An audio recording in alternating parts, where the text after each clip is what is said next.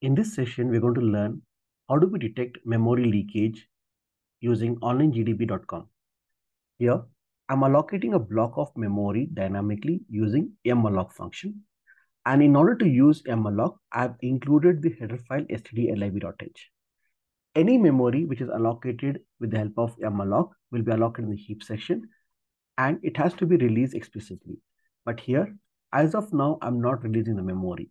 Let us try to run this and check out if there is any message with respect to memory leakage. What I can observe is there is no message related to memory leakage.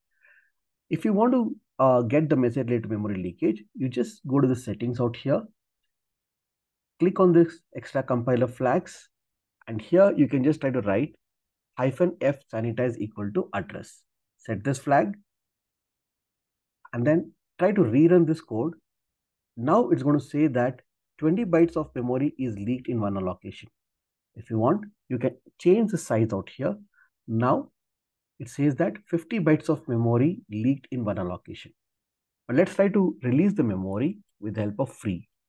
Now the memory whatever you have allocated is been released, so there won't be any message with regard to memory leakage.